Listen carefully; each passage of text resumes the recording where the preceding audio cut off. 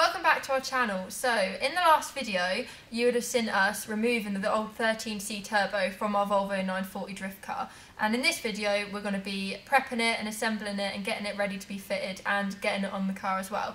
So I hope you enjoyed this video and don't forget to like and subscribe. Okay, we've now got the exhaust manifold. We've checked it all over for any cracks and signs of cracks and any damage or anything like that, and I can't see any. One big telltale would be that there'd be soot showing in a certain area of where there was a leak or anything broken off it. So I think we're good to go with the manifold. So we now need to drill these two holes out here, and then we can get the turbo flange all mounted up onto that. I think that's the next stage to move forward. So then we'll give the cold side a good old clean up, and then hopefully start getting it back together. So let's get these holes drilled, and then we can get that mounted up.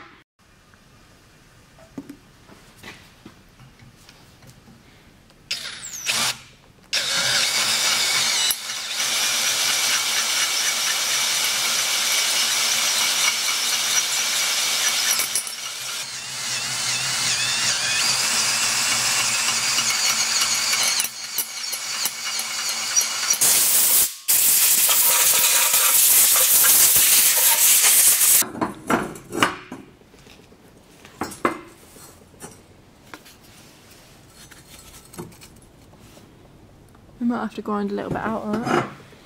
We will get a net on it. Do you reckon? What, it's not going to hit the... It's going to hit the actual manifold. What?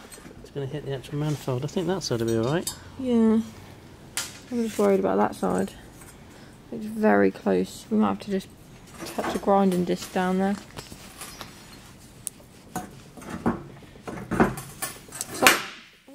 Okay. It's on there, isn't it? Yeah.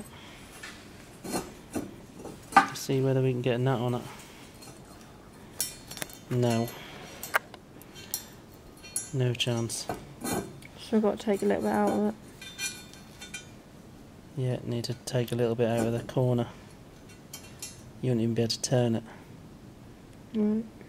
That side, the other side you will. Yeah. A bit more space that side, but like we said, this side is the side that matters, isn't it? So because we can't actually put a nut on that one because that's all.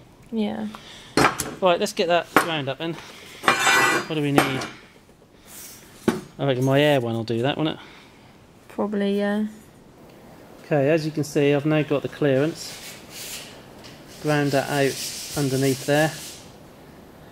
But the actual area where the nut sits on isn't very flat, so I need to just grind a little bit more out of there to try and get that nut to sit flatter and not sit on the sort of higher part of the metal a bit further down. Probably see a bit better there. So I need to just flatten that out now, and hopefully we can get that all bolted and pull up nice and tight with the nut flat to the flange hole.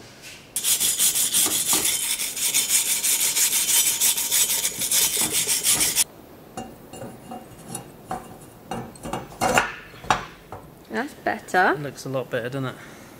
Let's see what the nut looks like. Just got to pull that out a little bit. We'll get it into place. Yeah, drop it down in there.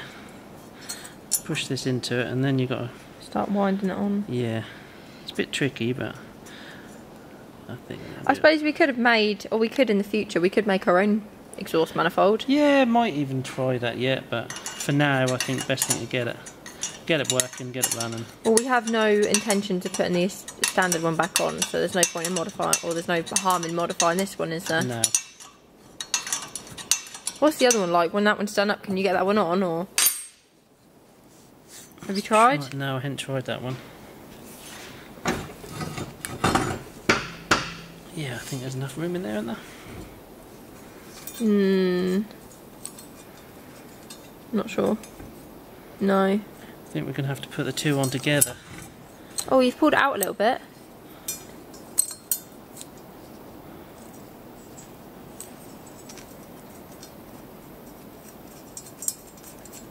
What's going on? Yeah, that's better.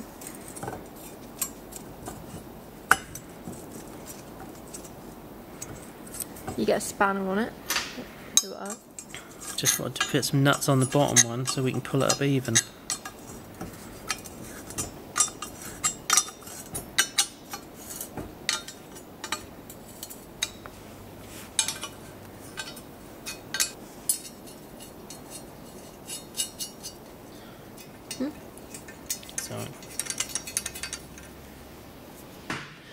So, we've re-drilled the manifold. We've now got the new T5 turbo on. Now, to grind that recess out in there, the weapon of choice, or the tool of choice, was that. Perfect little tool. Got in there. Actually didn't take long at all. Just gently just eased the metal out underneath the nut, and then that's even straightened it up as well. So if you do one, that's what you want to use. That worked perfect. We did try a few other things, didn't we? We tried a grinding disc in this one, and we tried I don't know what it's called. That's a deburrer. Yeah, we tried that as well. Rotary bear. Right, so where are we now? That's all mounted on there now, isn't it? I think the next thing to do is that little stud that's on, that goes onto that central housing part. Yeah, we need to just nip him off, don't we? Yeah. And we'll draw that up, get that flange drawn as well. For the exhaust. And we can start getting the hot side, the cold side bolted up, and the actual turbo internal. Yeah. So what we were saying about is if you look in there, you can see there's a little stud, and that either needs pulling out or grinding flush, because that basically, it's just a locator, isn't it? Yeah.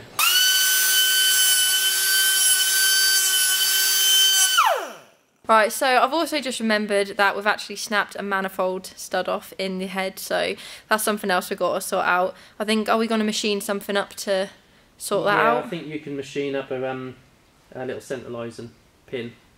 I think that's the only way to get that out. So yeah, so we'll get that out, and then we can get all the turbo back together and get it all bolted up.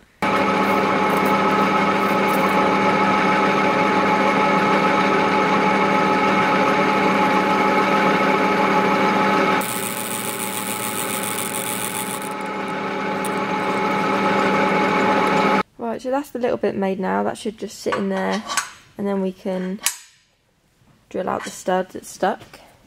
So we'll get the manifold on now, and then we can get that stud out. Right, so this is the stud that's stuck in the head that we've got to try and get out. So I'm just going to bolt the manifold up. Not going to obviously worry about the gaskets or anything, I'll take them off. And then that should line it all up so we can drill the stud out.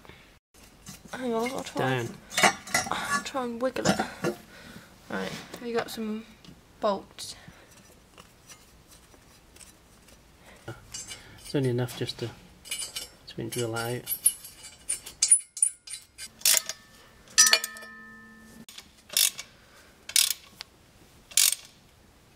Right, what we've got here, Beth has just machined up a small little collar, and what it is, this size here is the same size as the hole in the manifold, and that's to get the hole dead central in the stud that we're taking out. We're going to drill the hole, drill a 3mm pilot hole all the way through it, nice and central. The reason for it being central is, if we can't use an easy out, then we can keep drilling and then eventually use a tap to clean out the thread, and that'll take out any last little bits. If you don't drill central to the bolt, you can't then keep going up sizes of drill bits, because you'll end up being over too far and then taking out some of your thread, which then makes the thread useless. So we can have a go now. Beth's going to hold that in here. Try to. Yeah, and then we're going to try and get a 3mm drill to go down it.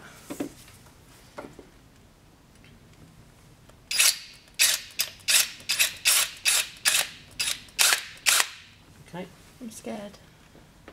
Ready? No.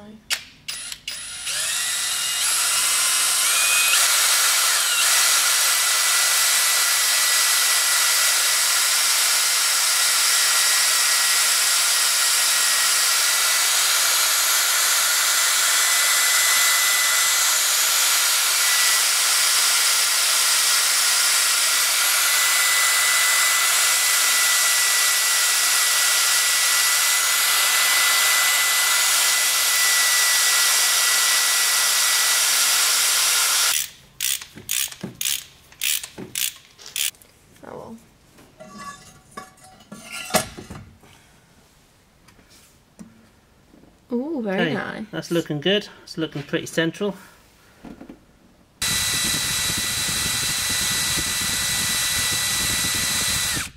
Right, what we've done is drilled this out now. We had a 3mm drill go through it. Just opened it up now to 5mm because the bigger the easy out you've got, the stronger it is, and a little bit more force that'll take. So we're just going to give it a try, see if that'll come out with that. If not, I don't really want to heat this up, but we'll see what this do first. So we'll give this a go.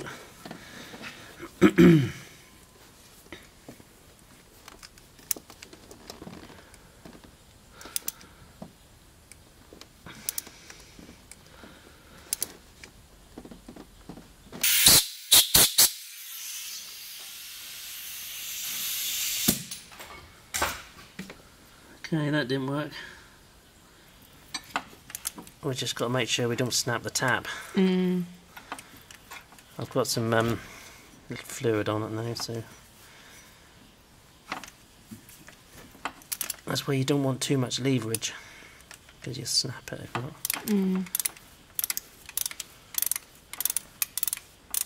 It's coming though, isn't it?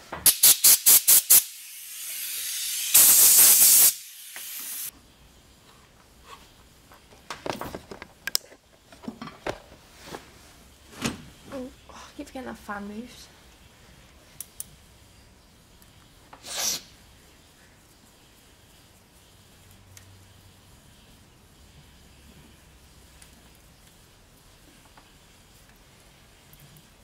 Should dig out all the old rest of the bolt in the threads and drop it into the middle. That is looking really good now, isn't it? And it's loads better. Good thread in there now, look. Yep. Right, so we're now setting up the cold side to go on the turbo. We're just going to cut this little location pin out. We've marked where it's got to go in relation to the central part on the 13C, and then we should be able to marry this up in the right place on our 16T so it goes on our car properly.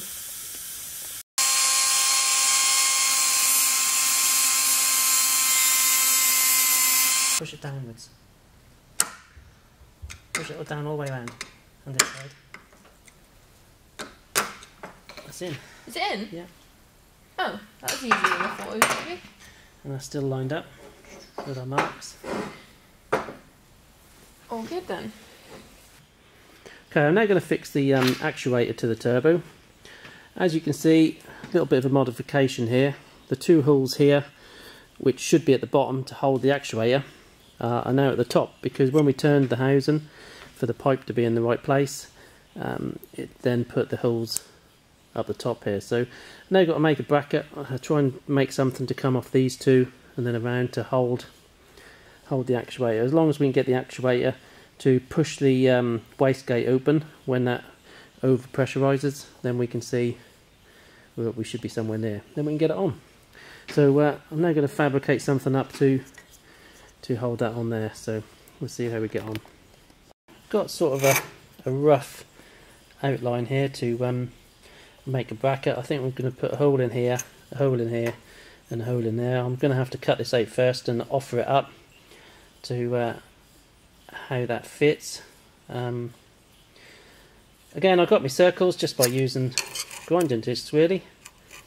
Brilliant things. You've always got different sizes. It's good for getting sort of bits and pieces. Get your radiuses and stuff like that. So good thing to think of if you're in the workshop and you want to make up a little bracket or template. Grinding discs definitely do the job. Right, so we've got all the mount for the actuator on now. Got it all in paint and everything, so that's all fitted in on now, nice and tight. We're now trying to get the manifold and turbo bolted up to the engine, but it's not very easy because this oil feed up here is in the way a bit, so just trying to jiggle it and get it into place, but I think it's nearly there now, so we'll get that bolted up and then we can start connecting everything else up.